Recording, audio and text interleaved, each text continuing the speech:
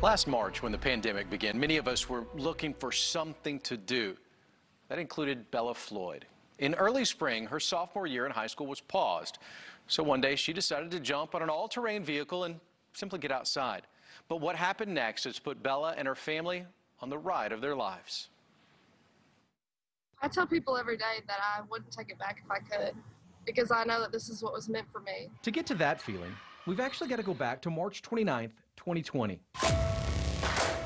An ATV ride ended with a crash. A teen was trapped underneath, her arm crushed. The pain was almost unbearable. With the help of friends who were riding with her, Bella Floyd was able to get free, but that arm would never be the same. I had to hold it because it was badly injured. So much so, doctors opted for amputation. But when it happened, I knew that was going to be the outcome. So I think I just was already prepared for that news. Now, what would be crippling for some teens simply wasn't for Bella.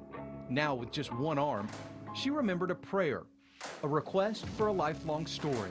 I believe it was a gift, something for me to use to help people. Showing people that they can do anything, no matter what happens to them, and they can overcome any obstacle. To get to that turn in this tale, this soon-to-be junior at Batesville High School in Northeast Arkansas needed to jump a few hurdles of her own. So I knew I wasn't going to be the same as I was. From rehab to prosthetic to working out. And then finally, back to playing high school sports. I figured that there would be some kind of comeback and that we would find a way to get her on the court to play volleyball. That was her first love, but she also found a second, a new sport. The first time we ever hit, she was really good. Less than a year after an accident took her arm, Bella is not only back to living life like a normal teen, she's excelling in just about everything she does. She's aiming at the state tennis tournament. She's also on a national travel team in volleyball. And after a recent game, her volleyball coach had to take a moment to herself to realize exactly what Bella is doing. It just kind of hit me. It was overwhelming for me.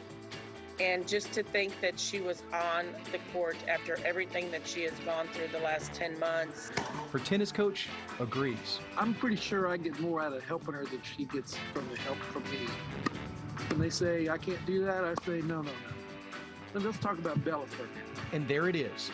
The story she prayed for before losing her arm is coming true. That's part of what keeps me going, is to inspire others and help them overcome their obstacles. She's unlike any other human being I've ever known. The pride is off the charts.